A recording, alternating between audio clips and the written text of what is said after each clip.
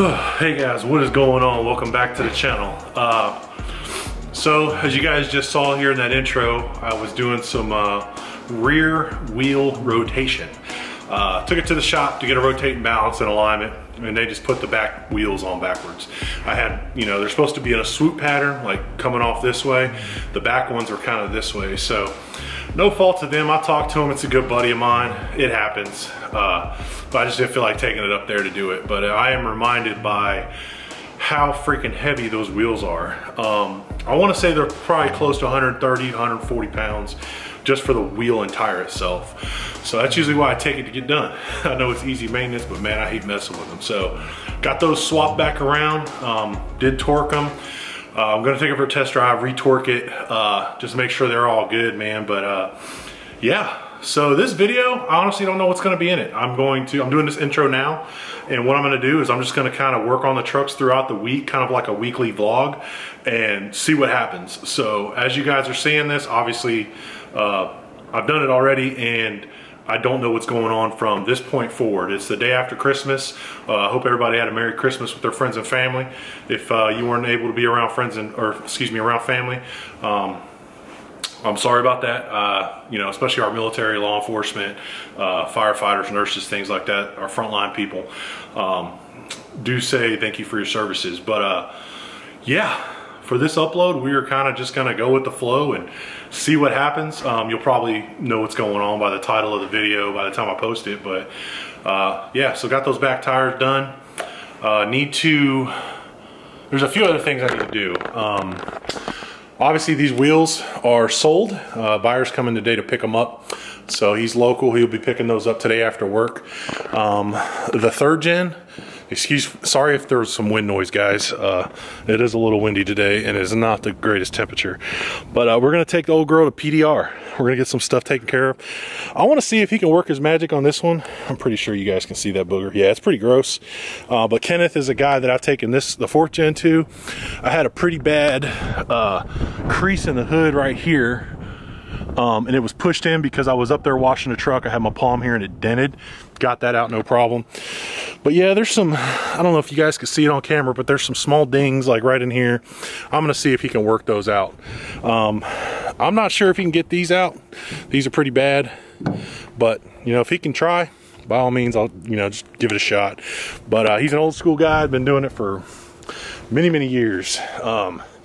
And dude knows what he's doing, so we'll drop off the 3rd gen later tomorrow. I'll probably take some shots of us driving there, ripping on her a little bit. Started to order some transmission parts. By saying I started to order transmission parts, I ordered one piece. We're in talks with a few other companies right now, trying to work some partnerships to see if I can work with them to get some discounts on parts and rebuild the transmission on the channel. When I say rebuild the transmission, we're talking about the 48RE and a 3rd gen. I do have a core coming. I got a buddy up in northwestern Oklahoma who's going to be selling me a core that he's got. He has got an awesome 3rd gen dually, so hopefully when he comes down, I can put that on camera too. He's got a 3rd gen crew cab or mega cab dually. It's 2-wheel drive, it's lowered, it's got some 24s on it, I believe, and it's got a full manual valve body 48RE in it, so that thing's pretty slick. But hopefully we can get that on the channel. But yeah, other than that, let's see what else we get into. So we're taking the truck out on a little test drive. I just want to get some rotations on the tires. I'll re-torque the rear wheels, but man, ever since I've had this 4th gen back, it's been so comfortable. I don't know if you guys have, hopefully some of you guys on the channel have a 3rd and a 4th gen, or just like a street truck that you like to play with, and then you have a daily driver, man. But this 4th gen daily driving this thing is amazing, and it's night and day compared to the 3rd gen. But 3rd gen is still funner to drive, in my opinion. Maybe I'll do a comparison video on benefits of having a 3rd gen, benefits of having a 4th gen. But for this truck, man, it is night and day, so much more comfortable. As it should be, it's a newer model truck. So pretty excited about that, to have her back, and racking up the miles on her. She is my daily.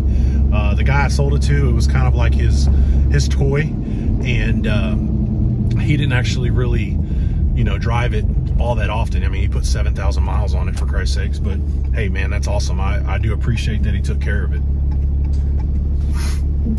All right, so just stop real quick before I got out of the neighborhood and torque the wheels again. We are good to go. So figured run to the gas station, cruise around a little bit. Mama and baby girl taking a nap, so figure out just go for a cruise and catch up with you guys. If you guys haven't been here before, make sure you guys get down there, like, comment, and subscribe.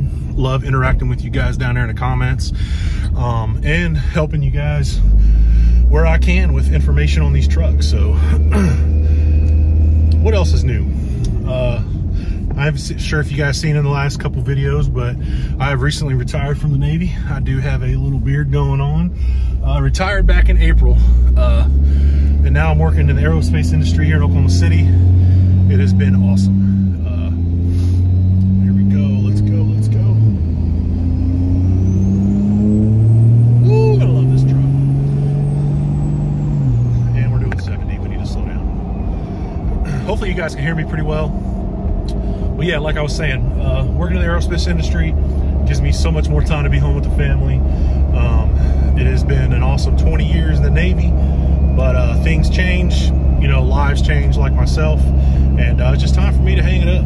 I enjoyed doing what I did. It was a freaking awesome job. I was a flight engineer on the E6 here at Tinker Air Force Base in Oklahoma. No way in hell would I have been able to do what I did with the military and the civilian sector. It was, you know, I was sitting up front with the pilots, and they were steering the airplane and, you know, making radio calls, and I was, you know, managing systems while we're flying. And if any emergencies ever happened in flight, I was the guy running the checklist, giving them the information on the systems, because I was a SME on all the systems on the aircraft. But yeah, it was a freaking rewarding job, man. I loved it. I did all the maintenance on the aircraft. I wrote everything up. If something broke, I ordered parts and fixed it. That's kind of what gave me the drive to start this channel and work on these trucks, because I mean, if I could work on a Boeing 707, you know, $400 million nuclear asset, I'm sure I can work on a freaking diesel pickup, right? So just had to do my research and study a few videos online and just kind of make myself comfortable, you know. And one of the first things I ever did to this truck was just a second gen swap on the WC Fab second gen swap. I had some tuning. I will leave names out of this because they're no longer in business anymore. But I did a tuning. I did an exhaust. And then I jumped up to do a second gen swap. If you guys haven't seen Beast Projects, he has some. He just bought a freaking brand new 2024 Ram Rebel. That thing is pretty sweet. But I watched his video with dirty diesels probably a dozen times, and I was just trying to figure out every little scenario that could go wrong, or anything I may have questions on, if I got hung up doing a second gen swap. And that was the channel I watched, and it answered all my questions. So huge shout out to Steve over there at Ram Beast Projects, and Josh over there at Dirty Diesels. They were very instrumental with helping me learn how to do the second gen swap. So, but yeah, we're cruising around right now, just driving, trying to think of some things I can talk to you guys about, since I really haven't done one of these. Honestly, I don't think I've done one of these since I first started the channel back like 4 years ago. But yeah, so channels, I'm starting to actually, you know, upload more, as you guys have seen over the past couple weeks. I want to keep this regularly going, but I'm sure you guys know it's just expensive to work on these vehicles, man. So I'm doing what I can with the resources I have right now, and trying to get the best content out to you guys as much as possible. I'm sure you guys hear me drop Cam's name, my buddy Cameron Piggott. He's everything_diesel. I'll put his name at the bottom of the screen here. We talk daily about things we're doing to the trucks, you know, helping each other out, you know, with issues we may run into. But man, we became good friends, and we've kind of leaned on each other quite a bit just to work on these trucks and motivate each other to build these dang things. So as you guys know, my 4Gen is pretty much built.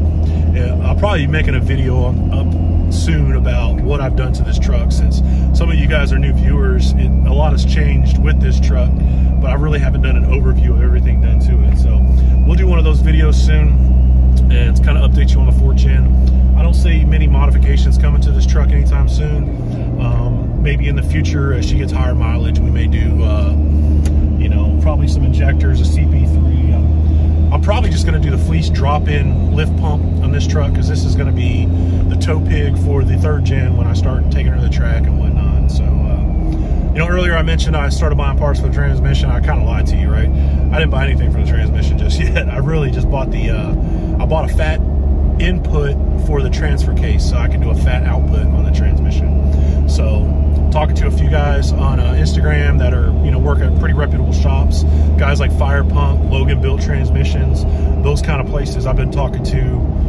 lately through social media, and those are the information I've gotten. It's pretty much, I'm going to do a fat output because of the weight of the 3rd gen, how much horsepower I want to run. Goal is 1,200 wheel horsepower at this time. I'm sure that's going to want to go up as I start racing and things like that, but I thought about doing a 35 spline input, but that's like a $4,000 mod. I just don't want to spend that money right now, so I'm just going to stick with the stock input, torque converter, and all billet, you know, intermediate shaft, and all the other internals that go with it. So that's kind of my game plan for the 3rd gen's 48RE. I still don't think I want to do full manual valve body yet. I go back and forth on it. I think about, lately I've been thinking about doing the Anteater Pro to where I can tap shift it on the column here, pretty much like the 4th gen, and just race it that way, because, you know, learning how to do that full manual valve body driving probably won't take long, but at the same time when you're racing, you don't want to, you know, all you got to do is slap, grab the handle 3rd, and then lock up and overdrive, and, you know, that's too much for me. I just want to be able to hit the thing and go. So that's kind of where my mind's at with that.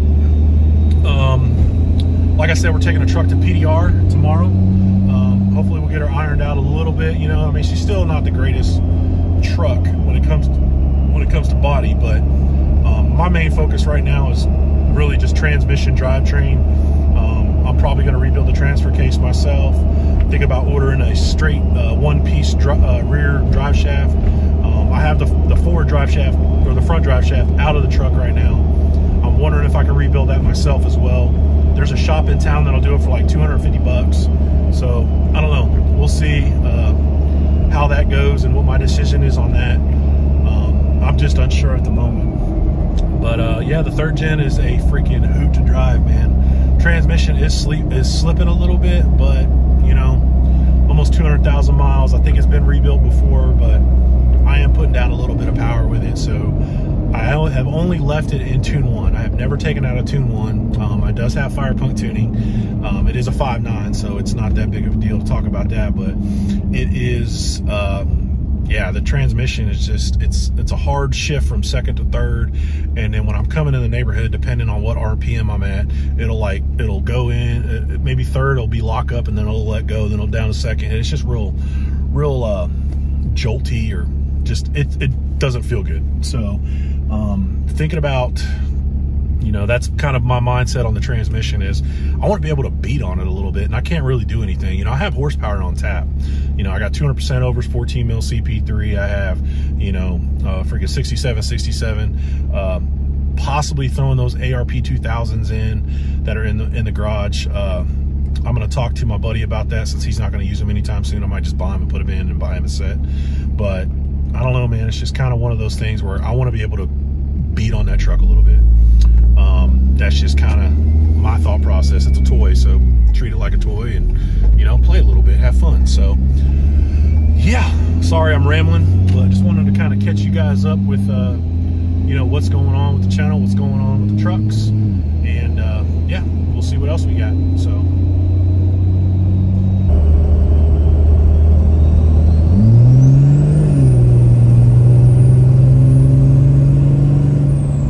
Alright guys, just got the truck back from PDR. Sorry for the wind noise, but the dents are no longer there in the side of the bed.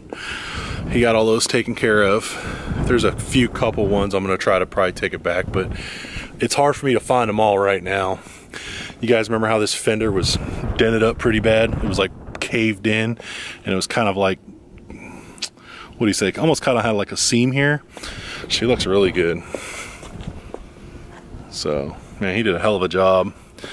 I have found a couple ones, but I'm probably gonna take it back. This one, as you guys remember, this one was like caved in. This is the center of it. It was dented in, almost looked like a golf ball hit it like really, really good, but I'm trying to get the angles on it, but it turned out really well. And then last but not least, we had some over here on the bedside. Oh, excuse me, I got a couple areas to cover, but got those out. There was like 3 or 4 that were right here, just like small hail dings. And last but not least, look at the tailgate. The tailgate looks freaking impressive. From the back here, you can tell that it's not like, there used to be like some dents right here, like kind of on the top, right? He got all those out.